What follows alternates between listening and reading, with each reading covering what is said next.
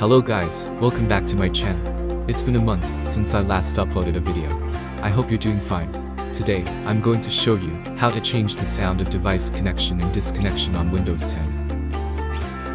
Let's get started. First, go to your browser and search any sound you want. Mine, I like the AirPods sound to be my device connection and disconnection sound. Make sure that it is a two different sound, so you can set it for connected and disconnected sound. After you found the sound you want, download it.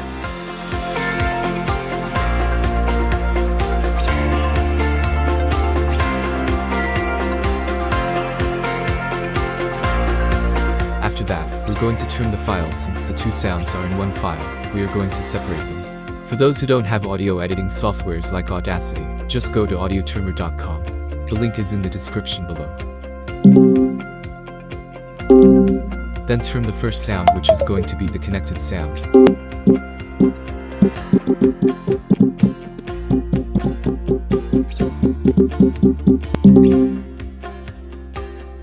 Then after trimming the first sound, just click on crop, then download the file.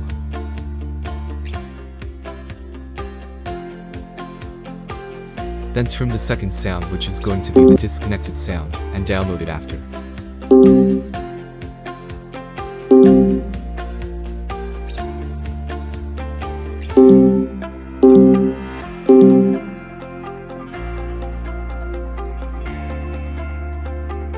So after downloading the sounds, we are going to convert it to WAV files since MP3 file is not compatible.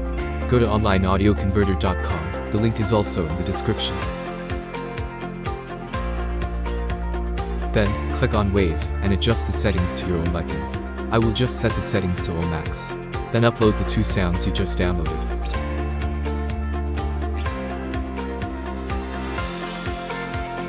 Click on Convert. Then click on Download.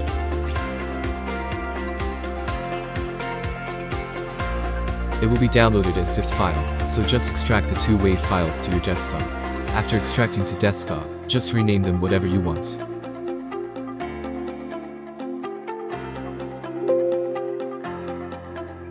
I will just rename them Connected